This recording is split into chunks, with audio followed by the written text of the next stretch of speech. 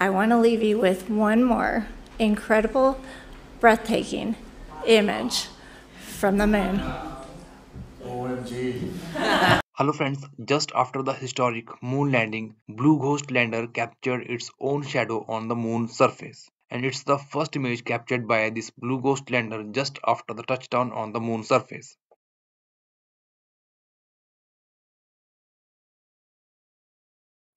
After that, Blue Ghost captured this incredible moonshot following a successful touchdown on the lunar surface. This image shows the moon's surface and Earth on the horizon. Blue Ghost solar panel, X-band antenna, and LEXI payloads are also in this view. Carrying a suite of NASA science and technology payloads to the moon, Firefly Aerospace's Blue Ghost Mission 1 touched down on the lunar surface at 3:34 a.m. EST on Sunday.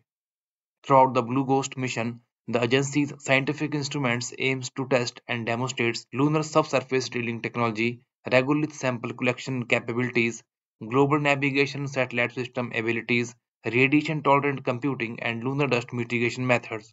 The data captured could also benefit humans on Earth by providing insight into how space weather and other cosmic forces impact Earth.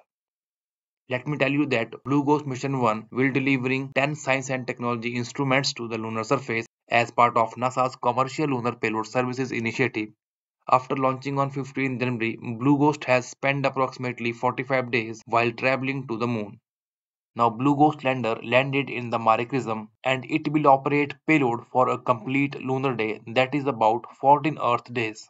On March 14, Firefly expect to capture high-definitional imagery of a total eclipse when Earth blocks the sun above the moon's horizon. Blue Ghost will then capture the lunar sunset on March 16, providing data on how lunar dust levitate due to solar influence and create a lunar horizon glow first documented by using Cernan on Apollo 17 mission. Following sunset, Blue Ghost will operate several hours into the lunar night.